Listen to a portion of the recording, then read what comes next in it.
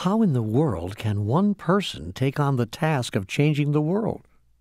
If all it takes is one person to instigate self-destruction, can it not also be one person who inspires self-renewal? The human race now yearns to renew itself. You can sense this everywhere. You can feel it in the air. All that people are waiting for is someone to stand up and show the way. Someone to get the ball rolling. One person to topple the first domino. Yet let me make something clear.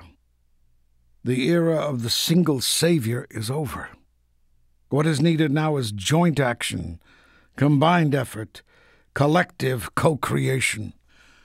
What is called for now is not one person only, but a large number of humans willing to be the one person in their family, in their community, in their circle of influence who will take on the task of bringing about change right then, right there. In this context, one person can make a huge difference, for it is always one person within a group or cluster who calls forth the highest vision, who models the grandest truth, who inspires and cajoles and agitates and awakens and ultimately produces a contextual field within which collective action is rendered possible and becomes inevitable. Are you that one person? Do you choose to be an inspiration for all those whose lives you touch? That is the question your soul asks you now. However many of us may take up the call, we will still need your help. We need God's help. Yet we cannot move forward if you believe that I am a confused God? Who believes that?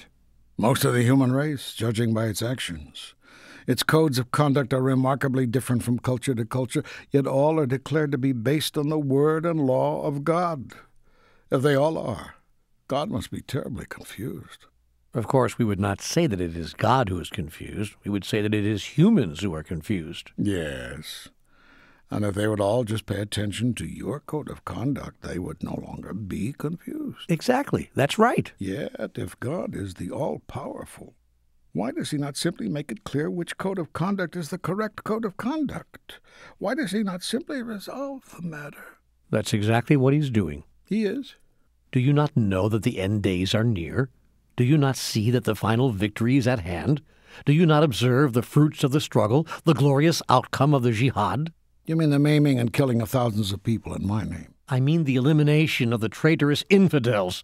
I mean the cleansing of human society. You must purge the evil from among you, says the Bible. Fight them until there is no more conflict, and all faith goes to God, the Koran instructs. To protect men of virtue and destroy men who do evil, to set the standard of sacred duty, I appear in age after age, the Bhagavad Gita informs us. So you see, this is the right and proper work of God's people. Do you really believe that? Nope. Then why are you saying it? I just want to be fair. Give a voice to those who do believe it. It is just such beliefs that have caused the havoc in the world that religious wars have produced. Do you see that? Of course I do. Most people do. The problem is we don't know what to do about it. We don't know how to help those who are caught up in those beliefs to break the spell.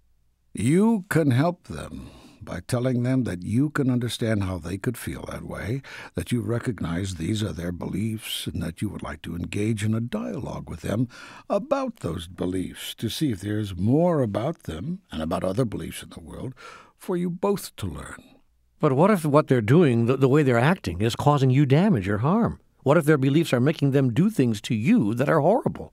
Even people who do horrible things will stop doing them, if only for a moment, if you will ask them why they are doing them. It is not the basic nature of human beings to be horrible.